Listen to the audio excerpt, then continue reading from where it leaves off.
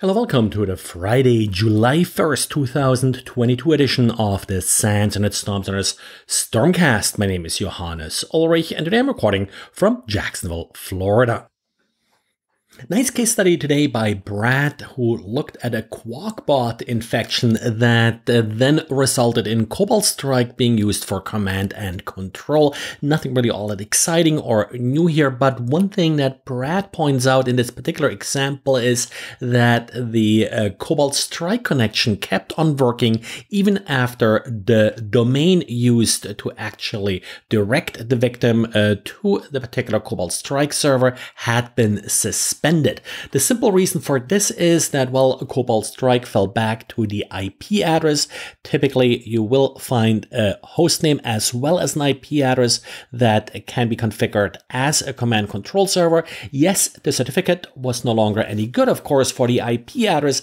It just contained the host name, but still good enough for Cobalt Strike to maintain the connection. And Brad discovered that sort of a week after the original domain was removed. Little side note here on this, getting domains suspended often depends a lot on the registrar that is being used here. Just big kudos to Namecheap. The register Namecheap has been very responsive in revoking domains used for malicious purposes. So if you are attempting to do something malicious with your domain, please make it easier for us to take your domain down and register it with Namecheap.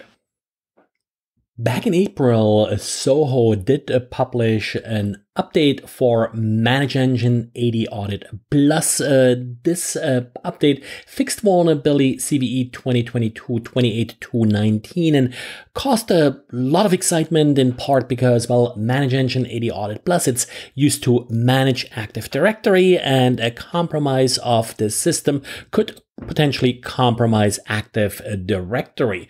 Horizon 3 AI, the company that found this vulnerability, now published a blog post showing how this particular vulnerability can actually be exploited, and it goes in quite a bit of detail how to essentially end up with a complete domain compromise and remote code execution.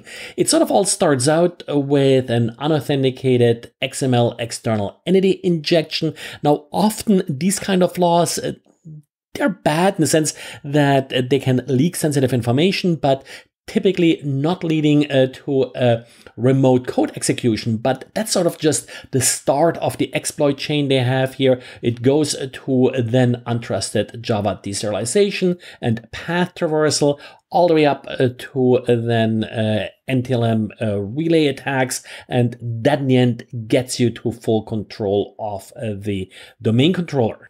Like I said, the underlying vulnerability was patched back in April. It was well publicized back then, so I hope you're ahead of it. But with all these details now, I would expect sort of an uptick in exploitation of this particular flaw. And MITRE updated its CWE top 25. Not sure you're familiar with CWE, but it's sort of a derivative of CVEs. CVEs, well, I mention them all the time. These are numbers assigned to vulnerabilities. CWEs is common weakness enumerator, and it stands for weaknesses like buffer overflows or SQL injection vulnerabilities. So each CVE may be assigned to one or more CWEs. And what MITRE is doing occasionally is to summarize the top 25 most common CWEs they're seeing. Some interesting shifts there, I thought. One is that there are 3 new entries. One is a race condition, one is code injection, and then we have uncontrolled resource consumption. So that's part probably of also deserialization. I have to look this up in more detail, what that CWE is about. Also, the ones that sort of got fell off the top 25 are exposure-sensitive information to an unauthorized actor. So maybe if you're getting actually better at some of these authentication issues, Also, insufficiently protected credentials, so hashing of credentials. We appear to be getting better at that. And finally, incorrect permission assigned to a critical resource. That sounds a little bit similar to the exposure of sensitive information. So overall, access control may be actually improving. But code injection and code injection and command injection, those two are definitely on their way up. And of course, these are usually critical vulnerabilities, so definitely something to be looking out for. Well, and that's it for today. Came a little bit shorter and lighter today, but the big weekend here is coming up, at least for those of you in the US. Monday is a holiday, so there will be no podcast on Monday. Try to take some time off and not listen to any podcasts after you're done listening to this podcast. And let's hope that you won't be called back for any emergency. There's always a chance that with what's going on with Ukraine and Russia, there have been some denial of service attacks, for example, against Norway, I believe, these last couple days. There's always a chance that someone will take advantage of July 4th weekend to attack systems.